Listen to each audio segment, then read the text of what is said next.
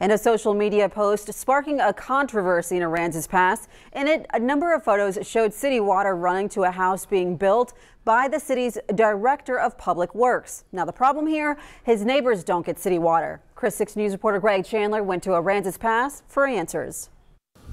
Many Aransas Pass residents are frustrated they can't get city water. It'd be nice to have some city water to drink instead of the well water that we have out here. Jeff Hain has lived on West Young Avenue for 5 years. He said he looked into getting city water when he moved in, but the price was just too high. Roughly it was going to be around $6,000 to $7,000, and then there would be a hookup fee.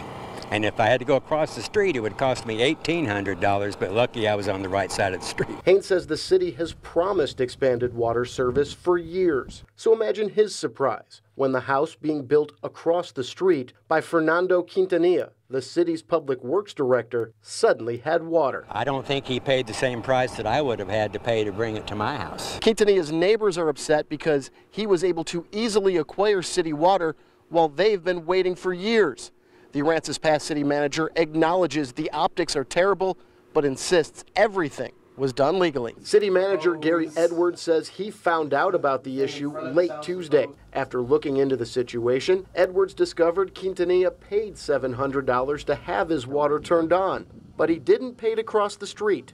Edwards says that's because Quintanilla was extending a service line, and the road shows wear and tear. And this is something we do all over town, so a precedent has been set. There are about 7 or 8 examples on Avenue A.